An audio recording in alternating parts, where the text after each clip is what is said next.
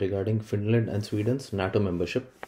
Russia has actually given a warning to Finland and Sweden saying that they cannot be a part of NATO because the closer NATO keeps coming to Russia's political boundaries, the more troublesome it becomes for Russia to manage its affairs. And then the next one is the International Space Station.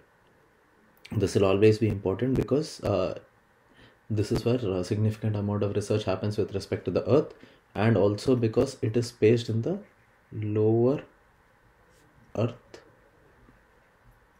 orbit. Because of these two reasons, it becomes very important. Mekedatu Dam, because of the continuous issues surrounding Cauvery River, and also because the Mekedatu Dam is in news, also the Cauvery Water Management Authority and the Cauvery Water Regulation Committee are important. And then the basic RT-PCR testing. So this and this would become the most important ones for today. Most of it is related to paper 2 today, GS2. Now the first topic, please see where Finland and Sweden are. This would be your Sweden and this would be Finland. Do you notice that they are adjacent to Russia? During these two regions are extremely important from the perspective of raw materials.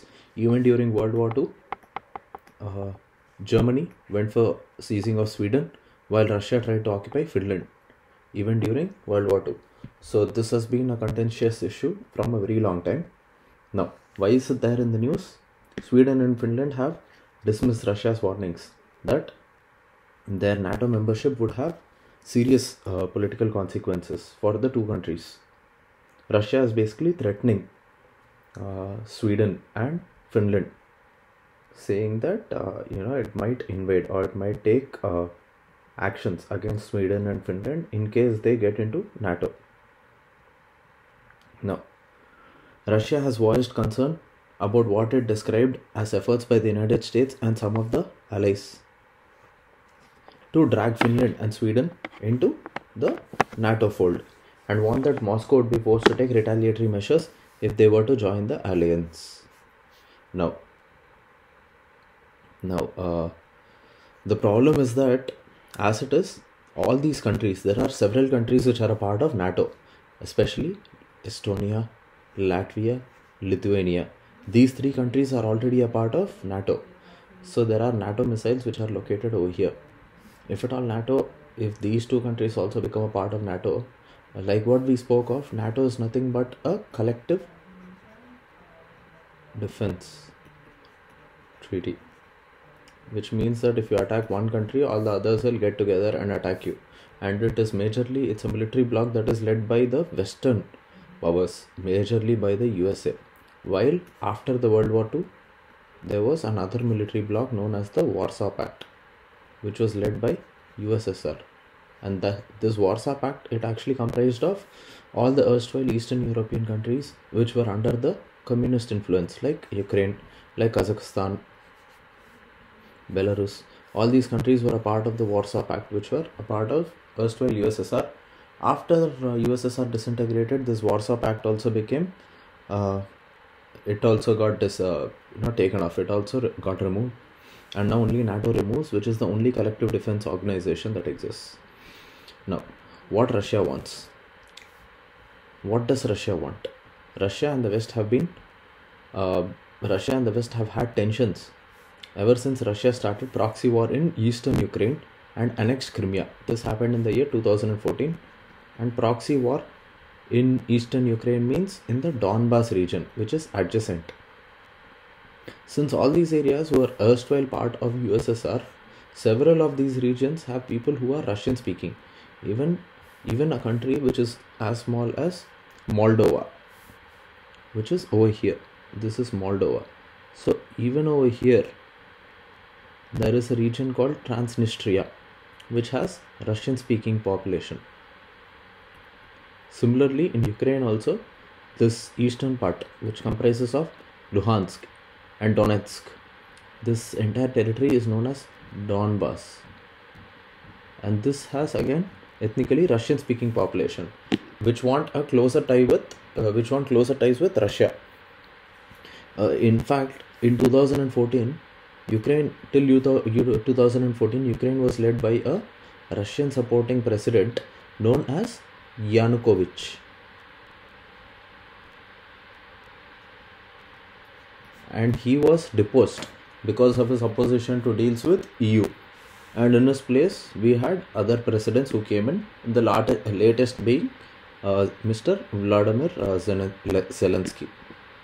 Now, Russia has always had those, it has always meddled in affairs of Eastern Europe, Eastern Ukraine especially, and Crimea. Okay. In response, NATO sent reinforcements to countries seen as vulnerable to Russian aggression. In December 2021, Moscow set out its security demands in 2 documents. This is what Russia wants. Russia wants a proposed treaty with the US and an agreement with NATO, saying that NATO will halt its eastward expansion. It will not take up countries like Finland and Sweden into its fold, or Ukraine into its fold. And also, Russia wants NATO to rule out membership for Ukraine and other Soviet countries and roll back its military deployments in Central and Eastern Europe. So whatever are the military deployments that the NATO has done in this region, Russia wants to roll back all of them. The deployment of US weaponry has to be taken out, while the West believes that Russia should not be dictating the foreign policy of these countries, and they should be allowed to take an independent foreign policy. Though this sounds like as though the West is taking a very rightful stand, it is also to be seen that Russia has been it has a dilemma. Russians have a dilemma towards the West, because even it went after the dissolution of USSR in 1991, there were promises in order to not put up nuclear weapons, or in order to not expand NATO towards the eastern part of the continent.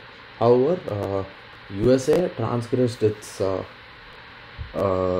agreement, and it went on expanding into the east. It started taking up countries such as Hungary. It took up countries with like Romania, Hungary, Romania, Slovakia, Poland. All these countries became a part of NATO, and that is not liked by Russia because it feels that it is getting cornered, and hence Russia doesn't want any more expansion of NATO, nor does it want for those missiles to remain in these countries still. And this is what has been spelled in these documents that Russia has given out. Russian leaders have long been wary of the eastward expansion of NATO, particularly as the alliance opened its doors to former Warsaw Pact countries and ex-Soviet republics such as Czech Republic, Hungary, Poland, Bulgaria, Estonia, Latvia, Lithuania, Romania, Slovakia, Slovenia. All these countries are a part of the NATO, and that becomes a problem for Russia. Okay, now that we've discussed this thing in detail, okay, now also one more thing is that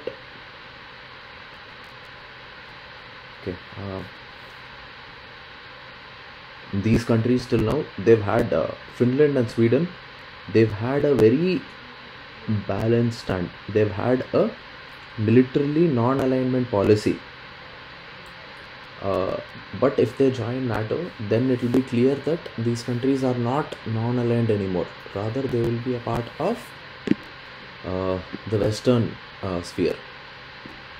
Okay, next. International Space Station. The Russian Space Agency chief, Dmitry Rogozin, said that Russia could respond to US sanctions by letting the ISS, the International Space Station, by falling from space. Now, what is the International Space Station? Okay. Now, International Space Station is used actually for performing several experiments in zero gravity atmosphere. The ISS is governed by the International Space Station intergovernmental agreement. This is the agreement that governs the International Space Station. It was signed in January 29th, 1998 by the 15 governments involved in the space station project. The intergovernmental agreement allows space station partner states to extend their national jurisdiction in outer space to the elements they provide, such as if at all there is a laboratory that is being offered by USA, like say for example this picture that I put up. Now it says that this Canadarm, Dextre, Columbus, all these, they have separate countries which have launched them, so their jurisdiction extends to these particular areas.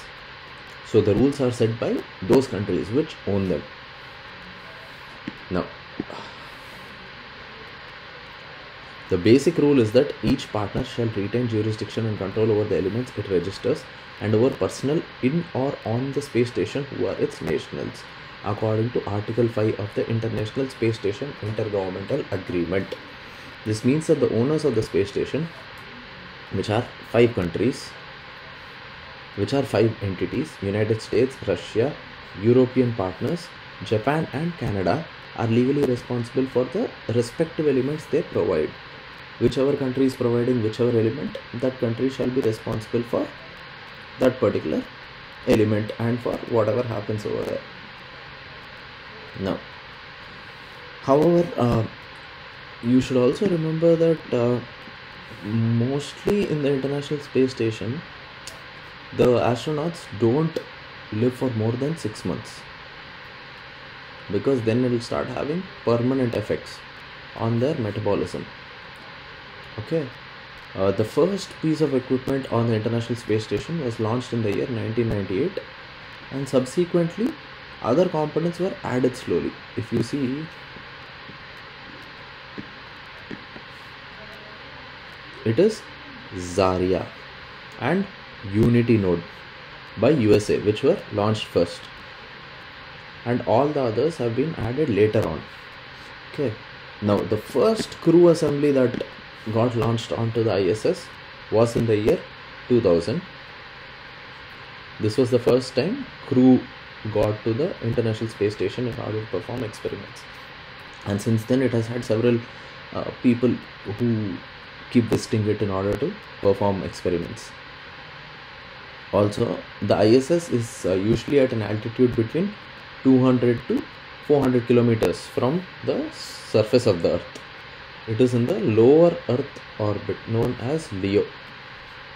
Now, lower Earth orbit, it stretches off until about 1000 kilometers, say, altitude of 1000 kilometers. Now, between 1000 kilometers to 35,000, more like 35,000 kilometers. Now, you have the middle Earth orbit. Now, at the 35,000 kilometer orbit, you have the geostationary or the geosynchronous orbit.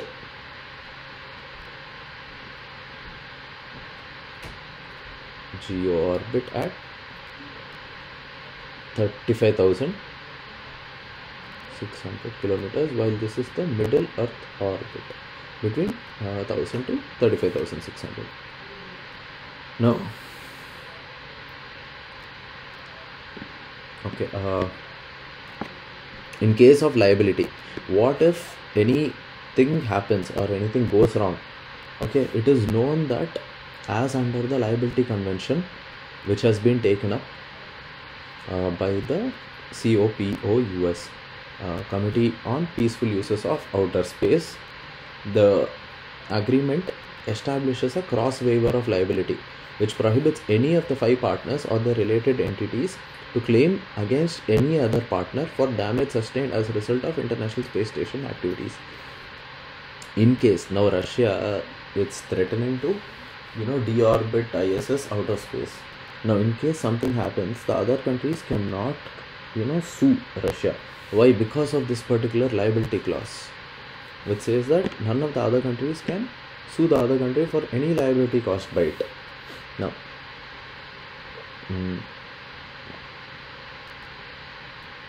okay, what you need to know more about the International Space Station.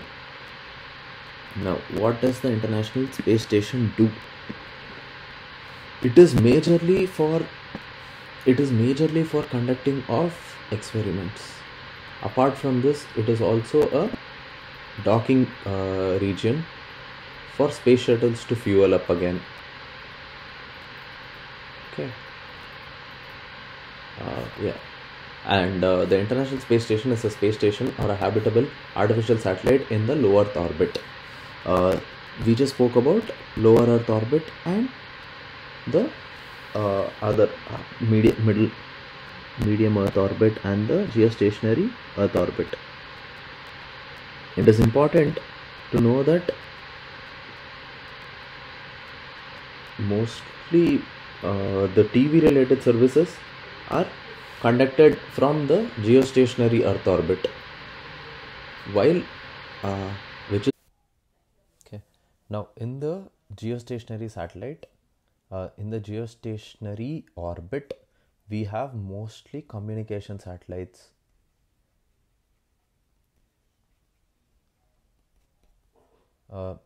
Then geostationary satellites over here. Now communication satellites, then these are often used for TVs or for phones, etc. Now then moving on, for example, I can give GSAT of India is an example, which is usually placed in the geostationary satellite, in the geostationary orbit, I'm sorry. In the low Earth orbit, you often have remote sensing satellites. You have remote sensing satellites as in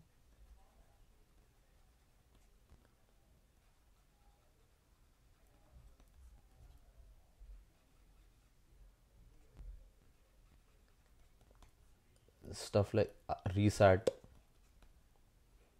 Okay. Now in the medium Earth orbit, you have mostly GPS based satellites. This is the application. Your GPS is actually placed in the middle Earth orbit. Application, okay. This is based on multiple satellites which are placed in the middle Earth orbit. Now, these are navigation satellites.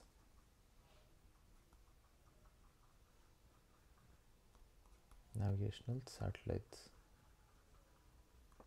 Okay. Now, the other things about the International Space Station are, it is in the lower Earth orbit. Its first component was launched in 1998, like what we spoke. It is now the largest human-made body in low Earth orbit. It circles the Earth in 92 minutes. And it completes 15 orbits per day. The International Space Station serves as a microgravity and space environment research laboratory in which the crew members conduct experiments in biology, human biology, physics, astronomy, and several others. Okay. Now, what are the other international space law treaties? The Committee on the Peaceful Uses of Outer Space is the forum for this international space treaties. Like what we spoke, any treaty has to come from deliberations that happen through this particular committee. Now, this committee has actually given out 5 international treaties till now. One is the Outer Space Treaty, the Rescue Agreement, Liability Convention, Registration Convention, and the Moon Agreement. Now, we spoke of the Liability Convention already. Similarly, you can read about the Moon Agreement, which talks about how nuclear weapons can't be located on the moon, and it should be in the greatest interest of mankind to use outer space for benefit of mankind. Now, moving on, Mekedatu Dam. Protests are going on for the construction of Mekedatu project on river Cauvery. Now, Karnataka is intent on constructing this dam in order to provide drinking water for Bangalore.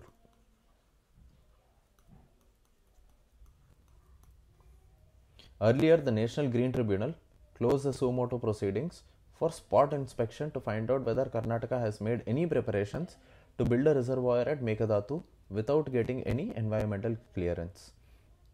Now, the Green Tribunal actually took up this petition to check if Karnataka had started its constructions on Mekedatu project, but later on it itself closed it down because the Supreme Court took up the case to look into the merits of the Mekedatu project, and hence the National Green Tribunal closed down its suo motu proceedings. Now, so this case is currently in the Supreme Court itself. Now, the 9,000 crore Mekedatu project aims to store and supply water for the Bengaluru city. Also, 400 megawatts of power is to be generated through this particular project. It was first approved by the Karnataka state government in the year 2017, and it also received approval from the Ministry of Water, and it is awaiting approval from the Ministry of Environment. Why does it need approval from the Ministry of Environment? It is crucial because around 63% of the forest area of the Cauvery Wildlife Sanctuary will be submerged if at all this Mekedatu project happens. Now, when a project happens, there will be a lot of water that will be dammed behind this particular concrete dam. Now, this water often submerges large swaths of area. Now, it says that it can, Mekedatu project can submerge around 63% of forest area, which is under the Cauvery Wildlife Sanctuary. Now, Tamil Nadu has approached the Supreme Court against the project, saying that the amount of water share which is pending to Tamil Nadu gets affected because of this. Tamil Nadu's stand is that the project is against the final order of the Cauvery Water Disputes Tribunal, in which the Supreme Court held that no state can claim exclusive ownership of waters of a river. The Supreme Court actually looked into this Helsinki rules on uses of water, though India is not signatory. Remember, India is not a signatory of the Helsinki rules on use of water. But this says that in the case of inter-country rivers, no particular country should treat that particular water body as it belongs to its own. Rather, it is shared heritage. Similarly, the Supreme Court held that the river Cauvery belongs to the entire nation. It does not belong to any one particular state. It also held that the reservoir is not just for drinking water alone, but to increase the extent of irrigation. Now, Karnataka says that it has proposed this only for the sake of drinking water, because the Cauvery verdict as given by the Supreme Court said that there should not be any additional activities on the Cauvery basin in order to increase consumption. Rather, the current consumption has to be maintained as it is. But if Karnataka starts building reservoirs for the usage of irrigation, there will be more people who will come and who will settle down, and they will start using more and more water, which is a violation of that Cauvery Water Disputes Award. According to Tamil Nadu, Karnataka has no right to construct any reservoir on an interstate river without the consent of the lower riparian state. Karnataka, where the river originates, is the upper riparian state, while Tamil Nadu, where the river flows into before joining the Bay of Bengal, is the lower riparian state. Now,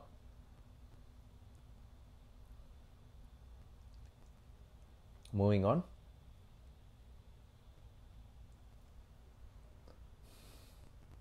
Cauvery dispute so far. In 1974, Karnataka started diverting water to its 4 newly made reservoirs without the consent of Tamil Nadu, resulting in a dispute. Hence, Tamil Nadu went to the centre. However, the centre did not frame a tribunal until the year 1990. This was also on the verdict of Supreme Court, which under the mandamus writ asked the centre to frame a tribunal, and it took 17 years further after this in order to arrive at the verdict. This is because in the year 2002 there was an amendment which said that the tribunals should give a verdict before 5 years, and hence there was a verdict that came out in the year 2007. It held that Cauvery water should be shared between the 4 riparian states in normal rainfall conditions. In the distress year, a pro rata basis shall be used, it said. The government again took 6 years and notified the order in 2013 only. The verdict of the Cauvery Disputes Tribunal was challenged through a special leave petition in the Supreme Court. Special leave petition under Article 136 of the Indian Constitution. The final verdict of the Supreme Court came in 2018 when it declared Cauvery as a national asset and largely upheld the water sharing arrangements as given by the dispute tribunal, and it reduced the allocation of water from Karnataka to Tamil Nadu, which means that it increased allocation to Karnataka. This is because Karnataka was not willing to release water to Tamil Nadu. Hence, the Supreme Court was forced to increase the allocation of Karnataka. Now, as per the Supreme Court, this was the final allocation. It also directed the centre to notify the Cauvery Management Scheme, which the centre did so through the Cauvery Water Management Authority and the Cauvery River Water Regulation Committee. This particular Cauvery Water Management Scheme was formed under Section 6A of the Interstate River Water Disputes Act 1956. Please remember this. Now, further, what is this Cauvery Water Management Authority and Water Regulation Committee? Now, both these were framed under that particular scheme of Section 6A of the Interstate River Water Disputes Act. Now, Cauvery River Management Authority, this basically verifies, along with the Cauvery Water Regulation Committee, they verify and they control the release of water, if the states are doing enough, if they are doing sufficient functions necessary to reduce the consumption of water in the basin, and all of that is taken care by these two committees. Now, it has its headquarters in New Delhi.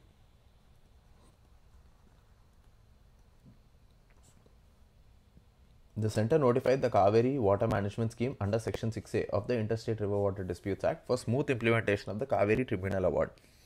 The authority would comprise of a chairman and 8 members besides the secretary. Out of the 8 members, now this is common for both Cauvery, even the Cauvery Water Regulation Committee has the same 1 chairman and 8 members. Out of the 8 members, 2 each will be full-time and part-time members from the centre, while the rest would be part-time members from the states. So 4 members from the centre and 4 members from the states. The chairman should either be a senior and eminent engineer with an experience of water resource management and handling of interstate water disputes, or an IAS officer with an experience in water resources management. Now, he shall have a tenure of 5 years or till the age of 65, whichever is earlier. Now,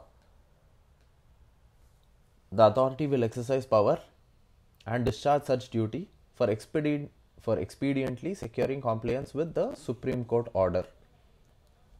If the authority finds that any government of the party states, namely Tamil Nadu, Kerala, Karnataka or Puducherry, do not cooperate in implementing the decision of the tribunal, it can seek the help of the central government for the implementation of the same. If any delay or shortfall is caused in the release of the water, the authority will take appropriate action in order to fine that state or in order to release the water immediately. Now, the Cauvery Water Regulation Committee is also the same. Because the Water Management Authority will supervise the operations of the reservoirs, and with the regulation of water, it supervises the operation of reservoirs and the regulation of water with the assistance of the Regulation Committee. Both these act together in order to supervise reservoirs and regulation of water. Its members are the same 8 members, 1 whole-time member chairman plus 1 representative from each state, Karnataka, Kerala, Tamil Nadu, Puducherry, that will be 4 members, 1 representative from the Central Water Commission and Indian Meteorological Department, also a representative from the Ministry of Agriculture, and 1 member secretary. So that would be 8 members. Next, moving on, RT-PCR test. Recently, Dubai has lifted the RT-PCR necessary testing for fully vaccinated persons. Now, what is RT-PCR? It is nothing but reverse transcription polymerase chain reaction. It is a very simple concept. Okay. Now, under this, what will happen is that first it's better to read it from here. Please remember that coronavirus is made up of RNA, not DNA. It's an RNA based virus. However, in order to detect that coronavirus, RNA has to be converted to DNA, and this is done using reverse transcription, the RT-PCR. So this RT, reverse transcription, is used to convert RNA to DNA. A reverse transcriptase enzyme converts RNA to DNA. Copies of the DNA are then amplified. Now this polymerase chain reaction is nothing but for amplification of the DNA in order to increase the numbers of that particular DNA that is formed. Increase it in order to detect if coronavirus is there or not. So under that polymerase chain reaction, what happens is that copies of a segment of DNA are created using the enzyme called polymerase. The chain reaction signifies how the DNA fragments are copied exponentially. 1 is copied into 2, 2 are copied into 4, and so on. So these DNA fragments are multiplied into huge numbers, and a fluorescent DNA binding dye called the probe is added to the DNA, which shows the presence of the coronavirus on a fluorometer. So please remember all these words: a fluorometer,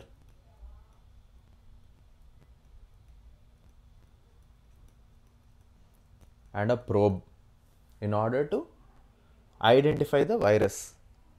So first transcription is done, and then after that multiplication of the DNA using polymerase enzyme is done in order to increase the DNA, so that visibility of the virus becomes more and the virus can be detected.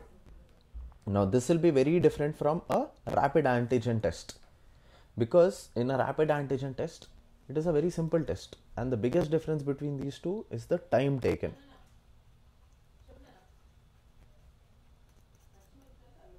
It is a test on swabbed nasal samples that detects the antigens. It directly tests the antigens. Antigens are foreign bodies, foreign substances that induce an immune response in the body that are found on or within the SARS-CoV-2 virus. It is a point of care test performed outside the conventional laboratory setting and is used quickly to obtain a diagnostic result. Like RT-PCR, the rapid antigen test too seeks to detect the virus, which is the antigen, rather than trying to detect the antibodies, which are actually bodily responses to the virus. Both of them actually test out the antigen. They find out the antigen rather than trying to seek out antibodies. And the biggest difference is that while the RT-PCR test takes a minimum of 2 to 5 hours, the time taken for the rapid antigen test is hardly 30 minutes, and it is much faster. Okay. Now, moving on. Beas Management Board. What is the Beas Management Board? What is the news regarding it? The Union Power Ministry has made amendments to the rules governing the appointment of member power and member irrigation on the Beas Management Board from Punjab and Haryana respectively, thereby removing the stipulation that these two appointments need to be filled from the 2 states only. Now, these appointments can be made from any of the 4 states, including Rajasthan, Himachal Pradesh, Delhi. Okay. Now, under the new rules notified by the Ministry of Power, officials from other states are also eligible. The 2 members are appointed by the central government after selection from a panel of engineers forwarded to the Ministry of Power by the respective states. Now, what is the Beas Management Board? It is a board dedicated to the service of the nation and is engaged in the regulation of supply of water and power from the Bakra Nangal and the Beas projects. For these two projects, this particular board takes care of water and power requirements to the states of Punjab, Haryana, Rajasthan, Himachal Pradesh, Delhi and Chandigarh. Following the reorganization of Punjab in the year 1966, please remember the year, Punjab and Haryana were allocated a share of 58 and 42% in power projects related to this BBMB. But later, Rajasthan, Himachal Pradesh and Chandigarh were also given a share. Now, hence, all of them have an equal share in this Bakra Beas Management Board. Now, this particular board is a statutory body formed under the Punjab Reorganization Act. Okay, what are the functions? Its functions are for the regulation of water from Sutlej, Ravi, Beas to the states of Punjab, Haryana, Rajasthan and the others. The other states of, it's basically water supply from Sutlej, Ravi, Beas to the states of Punjab, Haryana and Rajasthan, and the regulation of power generated from Bakra Nangal and Beas projects to states of say Himachal Pradesh, Delhi, etc. Construction of new hydro projects within and outside the BBMB system. Now, Bakra Dam is built on Sutlej River. It is Asia's second tallest dam with a height of around 207 meters after Tehri Dam. The Gobind Sagar reservoir of the dam has a capacity to store about 9.34 billion cubic meters of water. So remember the name of the reservoir.